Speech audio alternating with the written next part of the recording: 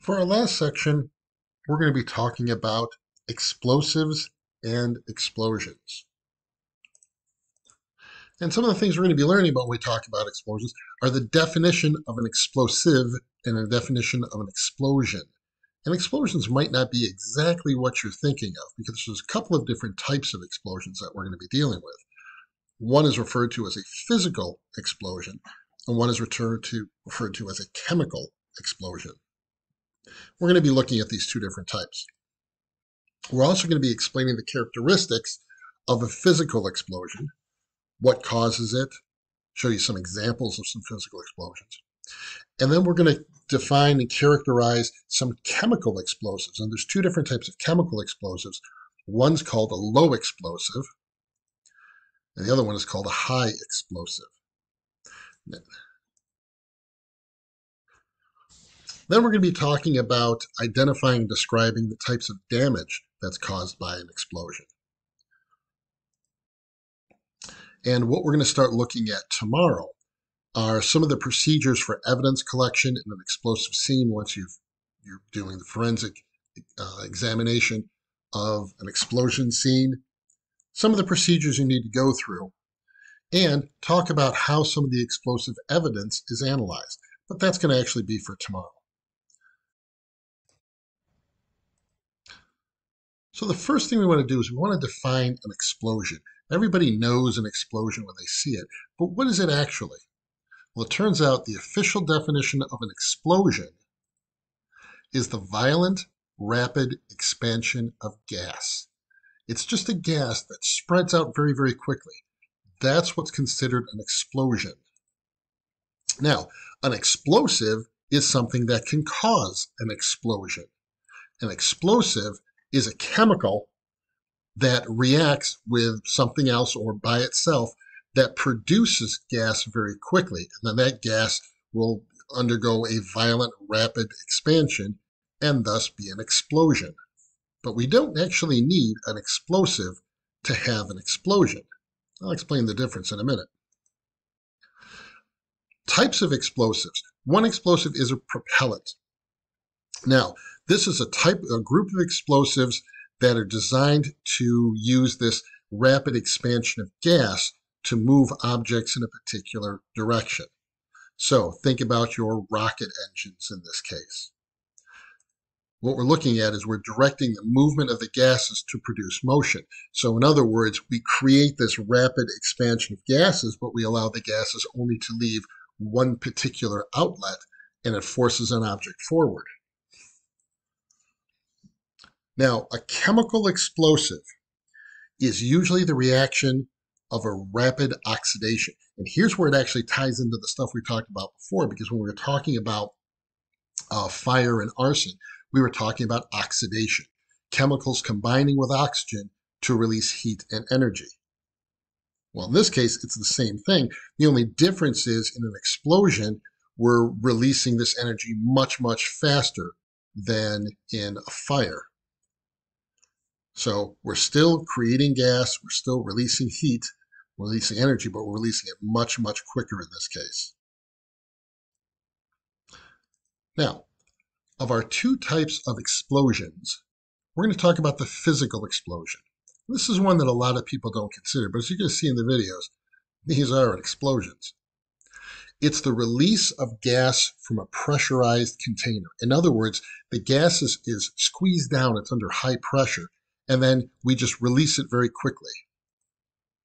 So in other words, the gas is already there. We're not using chemicals to create a gas. We've already got it. Although another example of a physical explosion might also be phase change. We've got a particular substance and it rapidly turns into a gas. That can also be an explosion. That's still considered a physical explosion because you're not really changing what the substance is. You're just causing it to expand very rapidly. For example, if we take H2O, we take water as a liquid, and we rapidly turn it into a gas, that can be considered a physical explosion. And I'll be showing you an example of where that happens in a minute. Here's kind of what I mean about a physical explosion. This isn't not what you would consider an explosion, but technically it is. We've made a little balloon car. What he's going to do is he's going to pump up this with gas, and the gas inside the balloon is under pressure because the balloon is squeezing it. Let's take a look at what happens. As he's blowing up the balloon. Now right here, the balloon is under pressure. The gas inside the balloon is under pressure, and it's actually being squeezed out. But because it's being directed through this little pipe right here, this pressurized gas here can be actually referred to as a propellant. It's not a chemical change, but it's still propelling the balloon in a particular direction. So that's one example of a physical explosion. Not too dramatic, so let's take a look at some more dramatic ones. First off, the gas cylinder failure. These are these tall gas cylinders where people store everything from carbon dioxide to nitrogen to even oxygen, the big oxygen tanks. Let's take a look at what happens when one of those fails. So here's that type of gas cylinder filled with some gas or other. Let's take a look at what happens. When a typical cylinder is filled to its design pressure of 2,400 psi, it will contain almost 300 cubic feet of atmospheric pressure gas, or about 160 times the internal volume of the cylinder. This compression of gas represents a tremendous amount of stored energy. If the outlet valve is broken off, the sudden release of compressed gas can turn the cylinder into a missile with energy to shoot through a cinder block wall. In one reported incident, a damaged cylinder penetrated 2 sheet metal walls before becoming airborne and exiting through the roof. The tank reached an altitude of 140 feet before falling back through the building's roof a second time. When a steel cylinder becomes a projectile, it can move with great force, at high speeds, and in unpredictable directions, with the potential to cause serious or fatal injuries. So you can see in that case that the gas cylinder was acting like a propellant. But there's a couple of others that we could take a look at. One of the ones where we're talking about changing from a solid directly to a gas is liquid nitrogen. Now, if you have liquid nitrogen in a bottle, as soon as you start heating it up, that gas is going to want to expand. So let me show you a couple of videos. First, we're going to take a look at just pouring liquid nitrogen from a container and letting it warm up to room temperature all at once. So what we've got here are a couple of people, and in those buckets they have there, that's liquid nitrogen. So nitrogen is not a gas, it's in the liquid phase. But this container right here, I believe it's an inside container, but it's surrounded by warm water. So this is actually somewhat above room temperature. And what you're going to see happening is the liquid very quickly hits its boiling point, and the gas is going to expand all at once. So take a look at this.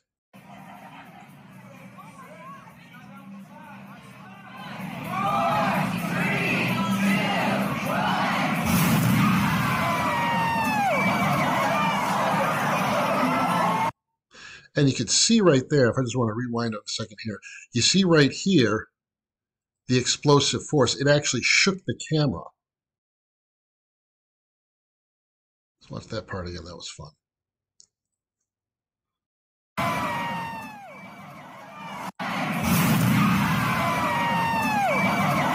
And there you go. You also saw the barrel itself kind of hop up and down. So that's an example of a liquid turning directly into a gas. No chemical change here, but it is still considered an explosion. And of course, one of the most dangerous ones that we can run across in our lives is a hot water heater. Now, a hot water heater, basically it's a large tank of water where you heat it up, and there's all these safety precautions on it. But if you ever have a bad hot water heater, it's very, very rare because like 3 things have to go wrong. What'll happen is the hot water tank will start filling up not with water, but it'll heat up the water so much that it'll turn into steam, and the steam keeps building up. Now, hot water heaters have a safety valve, so this doesn't cause an explosion. But if the safety valve is broken and a couple of other things are broken, it could actually heat up and heat up so much that it actually causes an explosion. So this is a clip from Mythbusters where they did this hot water heater. And if you ever get to watch this episode, Hot Water Heater Explosions, they'll go through and explain why this really can't happen on a regular basis. You really have to be trying to blow up your hot water heater. But let's take a look at what happens with this. Water heater rocket. The boys were blown away by their 30-gallon water experiment. See that part right there? That's the actual explosion. Just watch how the container actually blows outward. By their 30-gallon water experiment. But what we didn't show you was what happened when we ramped up to a 52-gallon tank. Small, no boom. Medium, boom. Extra large, kaboom. It's the same type. It's set up the same way with all the safeties removed. Everything's the same except it's larger. So I would expect that this is going to blow up exactly the same way, but it's going to be a little bit more energetic. To measure just how energetic, Jamie lays out shock watch stickers around the tank. When these water heaters explode, they make a big bang just like an explosive. Now that produces a shock wave. We want to see exactly what that shock wave is. Is it actually comparable to a couple sticks of dynamite? At least this time, the guys know where to look. Straight up. Do you want to spot how high it goes in the air? Okay. See if you can. Oh, boy. Oh, well, that's pretty high. Yeah. Once again, they count up the mounting pressure. We're at about 265 psi and climbing rapidly. So be on your guard. Anything could happen from here on in. Over. We're now at 300 psi, double what the tank's rated for. Be on your guard.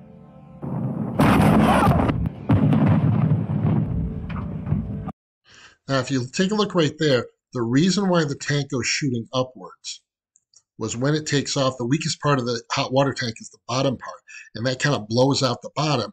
And now all the gas, instead of acting more like an explosion outwards, it's an explosion through that one container, more like a propellant. And you see the little bottom of the tank. Okay, everybody in here. Lucky we were all on our guard.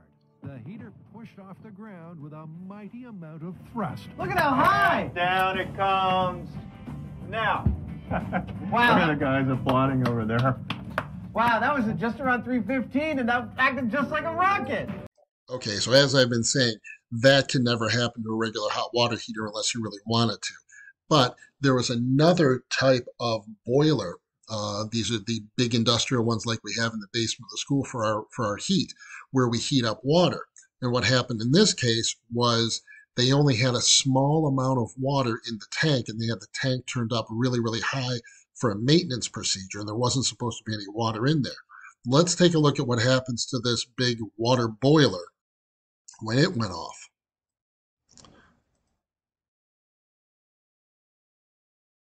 Okay, so here are the big boilers right here. These are filled with hot water to help heat up a building.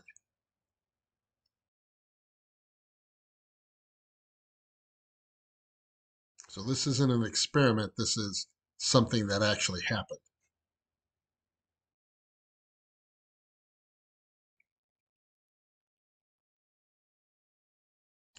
Glad he left the room because there it goes. The same expansion of gas. That was in slow motion. That's the result. It blew a 10 meter, like over a 5 foot. That's the hole in the wall. So we don't need a chemical reaction to cause an explosion. An explosion is rapidly expanding gases. So now we're going to take a look at the second type of explosion, and that's a chemical explosion. And a chemical explosion, as we told you about, consists of two different types. This is a chemical that's going to create a rapidly expanding gas. And the two types of explosives you can see here are the low explosives and the high explosives. And the high explosives are actually broken apart into two parts. So let's take a look at what a chemical explosion and a chemical explosive is. Again, these are gases created by a reaction of compounds. And it's usually due to an oxidation. And you're thinking, that's just like fire. You take wood, you take oxygen, you take some heat, and we get the oxidation of the wood. And it creates a gas. The difference is the explosive itself will have both the fuel and the oxidizer in it. So instead of using oxygen in the air, we're going to use a chemical in the explosion to generate the oxygen. So we don't have to worry about the air for the oxygen. And I guess something similar to this was, if you remember, the poor gummy bear that we tossed in the burning potassium chlorate. We used the potassium chlorate as a source of oxygen and heat, and then we threw the gummy bear in for fuel, and we got that rapid oxidation. Now, low explosives are gases. It's a chemical reaction that creates a gas, and the gas travels less than 100 meters per second, which is still really, really fast. You can tell a low explosive because it has what's called a deflagration, or a flame front. Here's your Hollywood movie type explosions where you see the giant fireball of flame. These guys right here, you can see the flames shooting out there. Those are low explosives. This is actually a time release. There's the first, the second, and the third part. And what this does is it creates a pushing force. In other words, the rapidly expansive gases actually creates a shock wave. A pushing force goes out that pushes outwards. Now, the composition of a low explosive is different from a high explosive. In a low explosive, we have two things. We have a flammable fuel, and we have some chemical to provide the oxygen.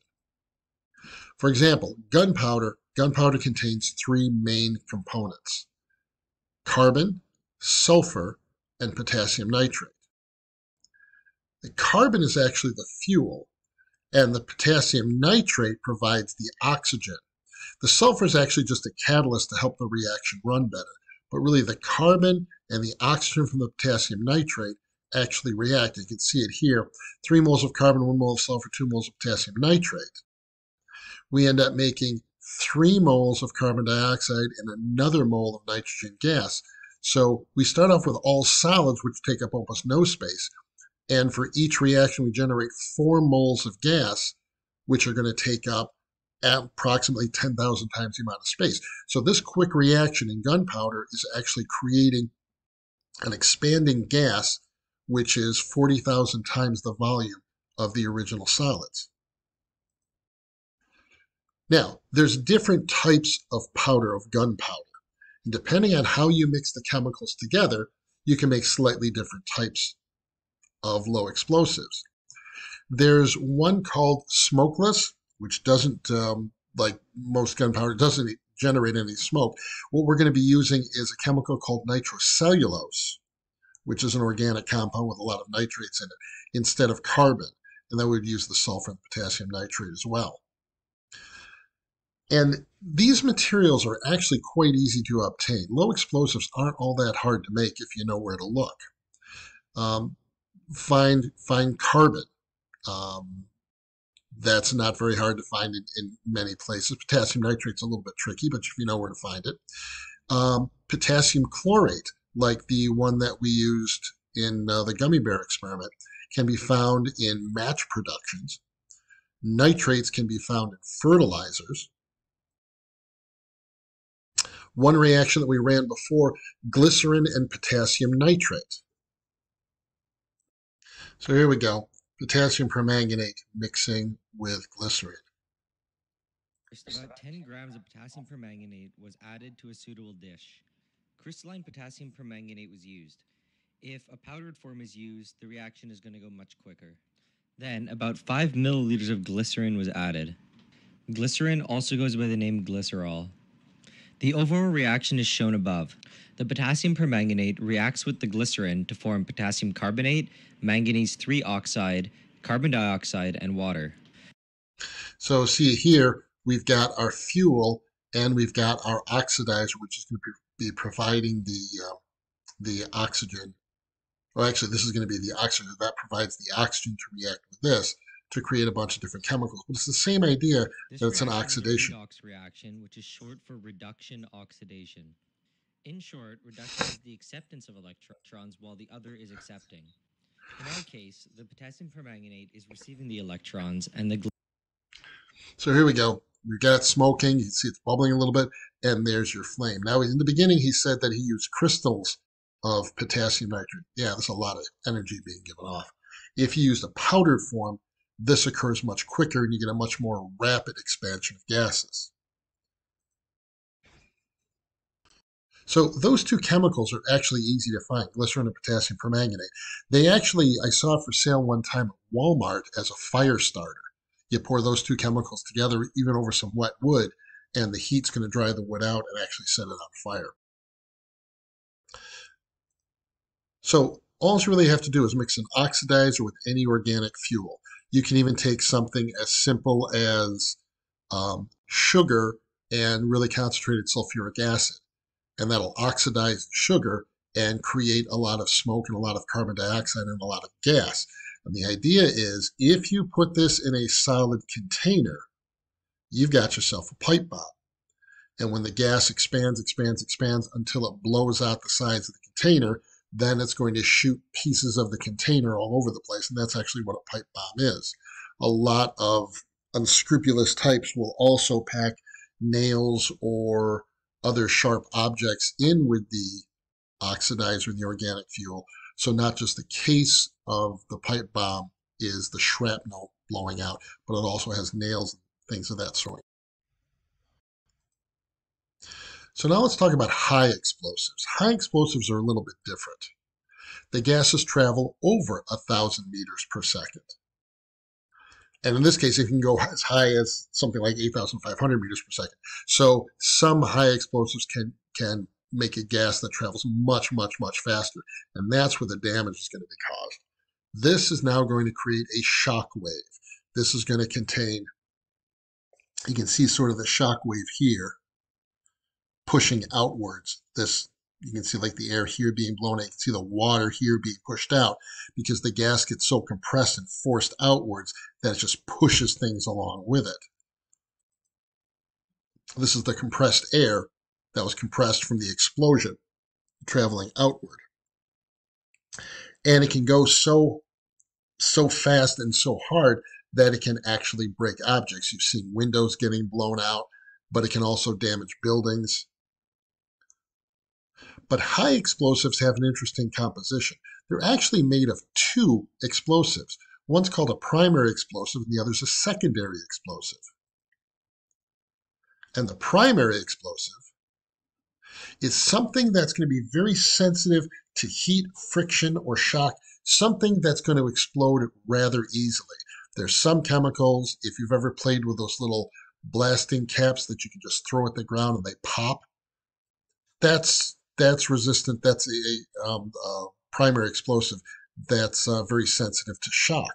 There's also other chemicals that will react very quickly to heat or even to the heat generated by friction. And the reason why you have a primary explosive is it generates enough energy to cause the secondary explosive to generate.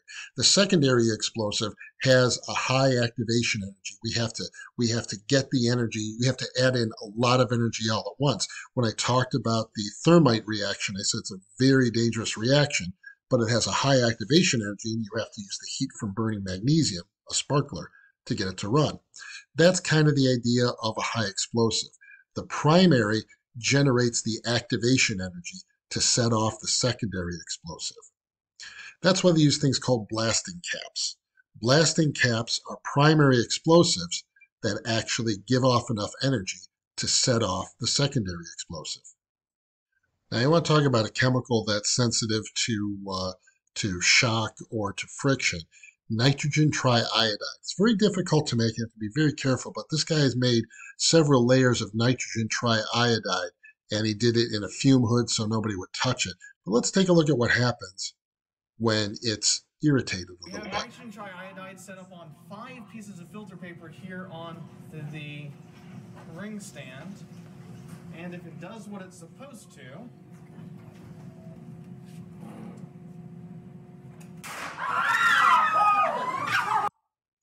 so that, something like that, is going to give us enough energy to create the activation energy to set off the secondary explosive. Here's some examples of the primary explosives. Lead nitride. Lead nitride is nice because lead nitride can be set off underwater. That's what it looks like. This chemical, lead ciphate, is sensitive to static shock, like a little static electricity, setting that one off.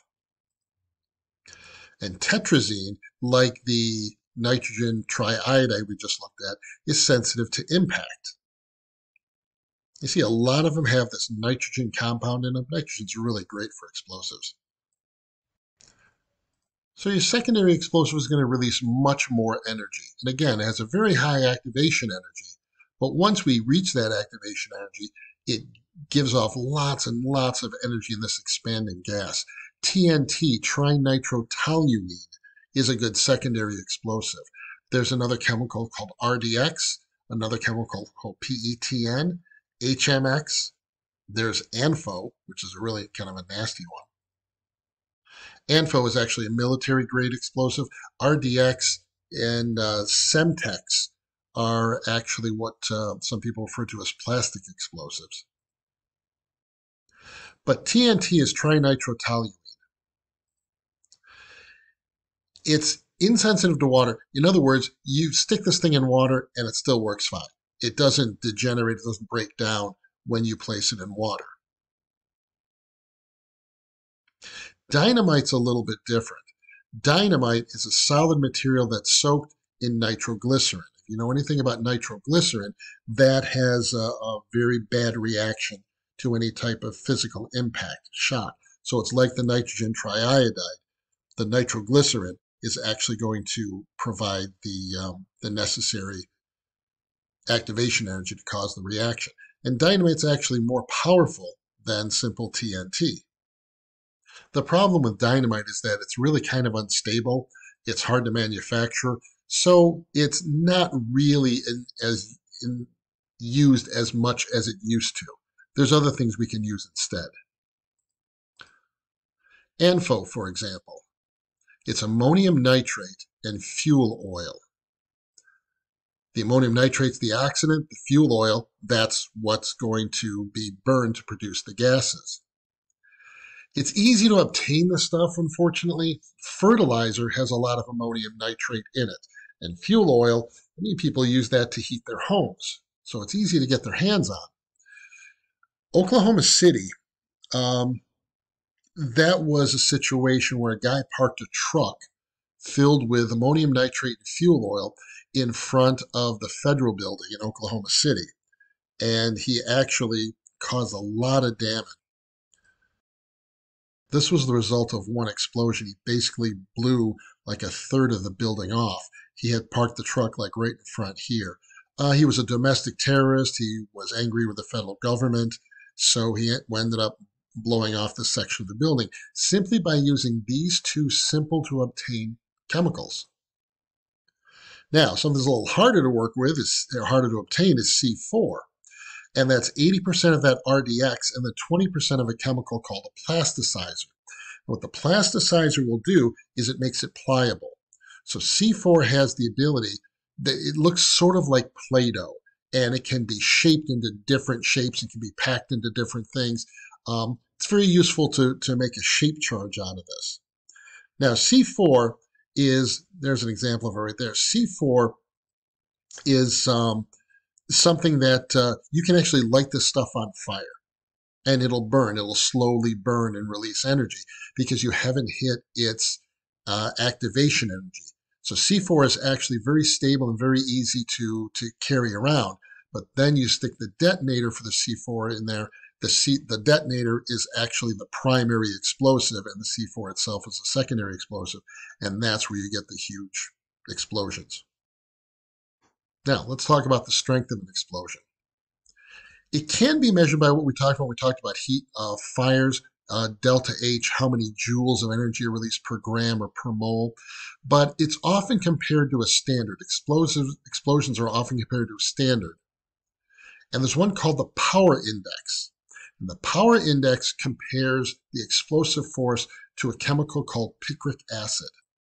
There's another one you might have heard of, which is called the TNT equivalent, comparable to the explosive firepower of TNT. There's the TNT equivalent. You can see something like nitroglycerin is more explosive than the same amount of TNT. Here's what's the power index, and this is comparing it to this chemical called picric acid. So we can see gram for gram how explosive, how dangerous some of these chemicals are. Now, what are the damages caused from an explosion? Well, there's actually a few. Damage, you can get hurt or your property can be damaged from an explosion by the shock wave, or could be damaged as a result of fire caused by the explosion, or it could be caused from flying debris. So we got three different ways that damage and injury can be caused from an explosion. Taking a look at the first one, the shock wave. Now, the low explosives don't generate enough of a wave, a shock wave. It's not even actually called a shock wave. When those things go off, because they're not very strong at all. So when you have a high explosive, that's when we start referring to it as a shock wave, and it's the compressed gas. And this compressed gas is coming out as a wave. And what could happen is if this wave of compressed gas hits something very strong, like a brick wall or a building, it can actually force that compressed gas to travel in a different direction. So you could get an explosion going off, and then the shock wave gets forced into a smaller area and causing even greater damage to other objects.